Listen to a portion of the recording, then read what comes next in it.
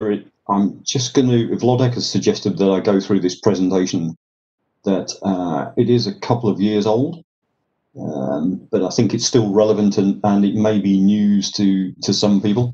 So you may be aware that a couple of years ago, the Prime was updated, and there was a G2 version, a Generation 2 version.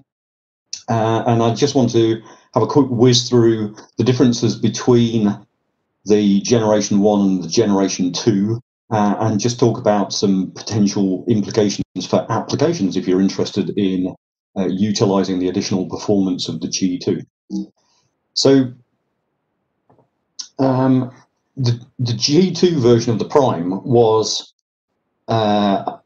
it's described as a soft roll by HP, because it was a version that where they just changed the internal workings of it, rather than launching a new version, giving it a new version number and all the rest of it. So they changed the hardware without announcing it, and the Prime is not the first machine to do this, to go through this sort of process. There have been many soft rolls with previous machines, and in Vlodek's book, The Guide to HP Calculators, there are a whole description of soft roll versus hard roll. Hard roll is where HP announced the change, usually with a new model number.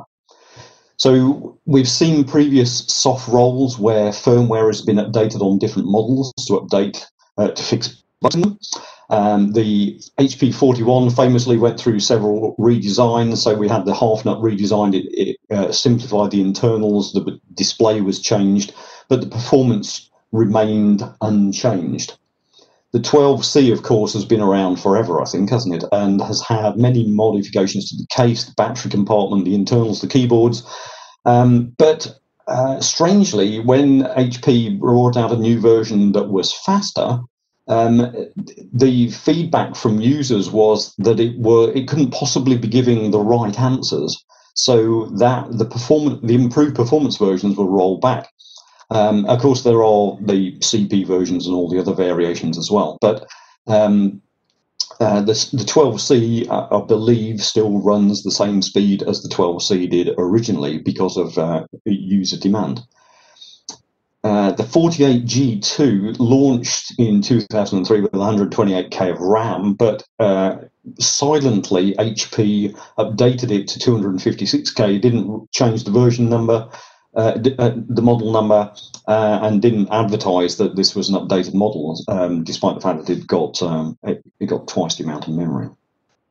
So the G2 version of the Prime, and I think if you were to buy a Prime now, you would be very unlucky to get a G1 version, and I think the resellers that I've seen, they do specifically say that you'll be getting a G2 version. So what's the same? It's still a Prime. It still looks the same. It's still the case, the keyboard feel, the display all look the same. The contrast on the keys is still poor if you use energy-saving lights like I've got above me. The blue key legends are much better. They're much more dense, and they're easier to read in poor lighting. The numeric keys, the original versions were quite dark grey keys. The G2 versions have the lighter grey keys, the same as the last revision of the G1.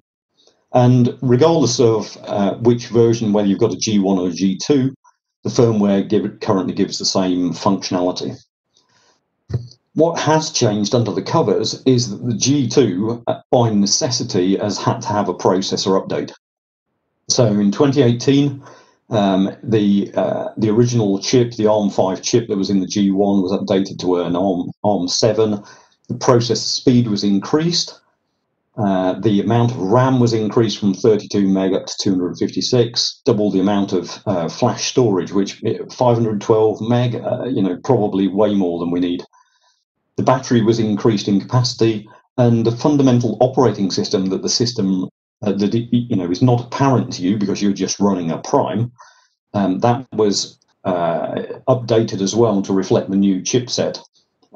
The display, marginally better contrast, but I've heard equally that some have observed some minor flickering. I've not experienced this myself.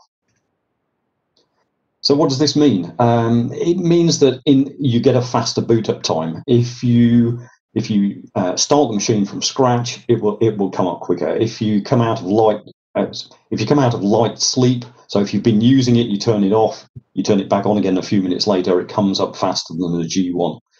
If it goes into deep sleep, it does seem to take a lot longer than G1. So if you've left it for maybe a week, it goes into a deeper sleep mode, and it takes a while to come back. The additional RAM means that potentially it has the ability to handle larger matrices and all the rest of it. And the evidence, despite the fact that the CPU appears to be a modest improvement in performance, it does come out as between 2 and 3 times faster in calculations. So the Savage benchmark, which we've used on calculators for many years, you can see a G2 version there highlighted in green, and the G2 is more than twice as fast as a G1. It is currently the fastest machine that we had on there. The Swiss Micros forum tested, I saw a performance benchmark on there of a Galaxy S8 Plus. Okay, that's a bit out of date now, but that was slower running an emulator than a Prime G2. So the Prime is definitely a bit of a speed machine in that respect.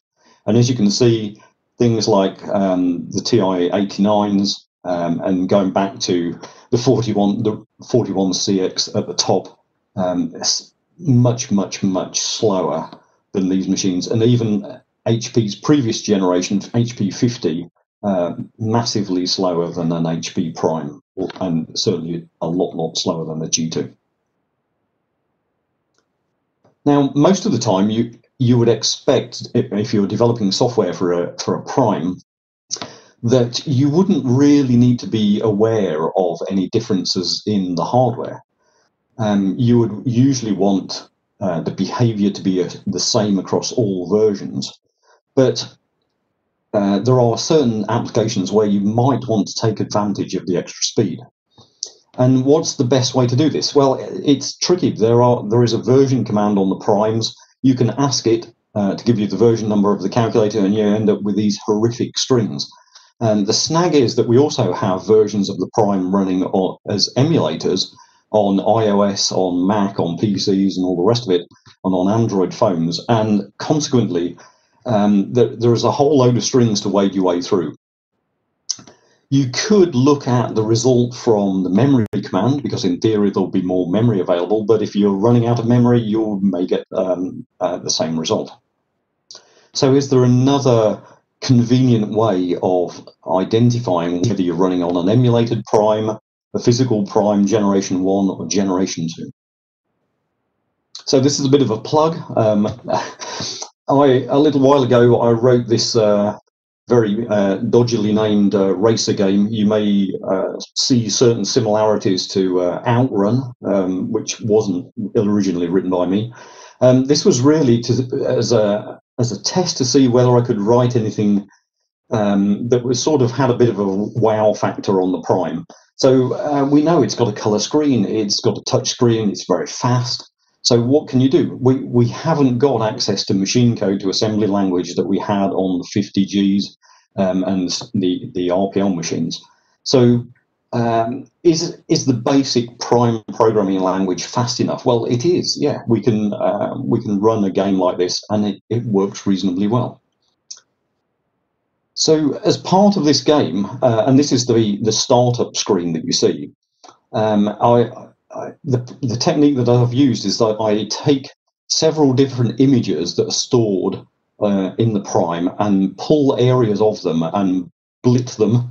Yeah, do a bit copy of the image onto the display in order to create the parallax scrolling, in order to create the polygons and all the rest of it, and to put the different vehicles on the track. So all of these, the top, the sky, the background, the hills in the background, the trees in the midground, they're all loaded as separate grobs in initialization graphics objects. And you can load alternative sets. And if anybody fancies, they can go in and change them. I've put 2 sets in, so there's a daytime mode and a nighttime mode. You can switch between the two. So in order for it not to be apparent what's going on, what I do is I preload all of these grobs into grob 2, 3, 4, 5, 6, 7, 8 beforehand, and then move them one layer at a time into grob 1, which is still off screen. Once that is completely built, along with the 69 polygons that are used to draw the road, the lines, and the fields, and going off into the distance, they're all built into graphics object 1, and then in a single command, graphics object 1 is copied into G0, and that creates a very smooth effect. Now, this image is drawn during initialization as part of the splash screen.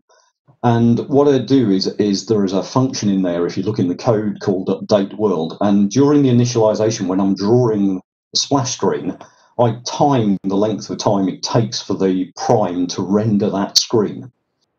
And that, so if we refer to that as the render time. Now, at the moment, the code is currently set to max out the G1 performance. So currently the game runs at about 7 frames a second. So if we think about the frame time, 1 over the refresh rate, so currently about 0.143 of a second is what it takes to draw a frame on the G1. If we think about the wait time, then we've got the length of time that we have to wait between the frame time and the render time. On the G1, that's a very, very small number. But if you're running the game on an emulator or on a G2, then there's a wait time which is significant. And the idea of this at the moment, this implementation, is that all calculators and emulator versions all give the same experience. The wait time, incidentally, is a busy wait because there were some differences between emulators and physical calculators. So if we look at the difference between the two, the field effect, the road effect going off into the distance, I've set a draw depth of 20 units of field, if you like, 20 units of road going on into the distance. In a G1, at 7 frames a second, it takes 0.138 of a second to render that field, which leaves spare CPU time every frame of 0.005 of a second. If you look at a G2, it is much, much quicker. So that goes up, that spare CPU time goes up to 0.09 of a second. And what I've found is that I can increase the draw depth and give a greater perspective. If I double that on a G2, I've still got spare CPU time, and if I double it again, I've still got spare CPU time. So I can increase the draw depth, and I can perhaps make make some additions to the game as well. So the question is, how do we use the power? Well, I could increase the frame rate. It would mean that the G2 and maybe the emulator versions are slightly different to the G1 games. I could increase the draw depth. So what that practically means, if you look at the top picture on the left-hand side, you can see the dark and light green fields going off into the distance and the stripes on the side of the road. If you look on the one on the right, then there are actually twice as many of those. So that's the effect that the draw depth increase allows you to do. I did base this game. I didn't write this game completely from scratch. I did.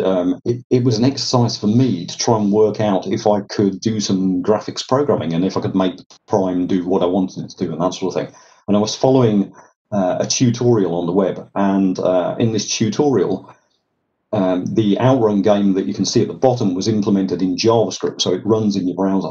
And maybe what I use this spare CPU time for is for putting additional objects into the game. So the trees at the side, the posters, additional cars, that sort of thing. And also I could look to improve the physics. So the G2 gives us options there.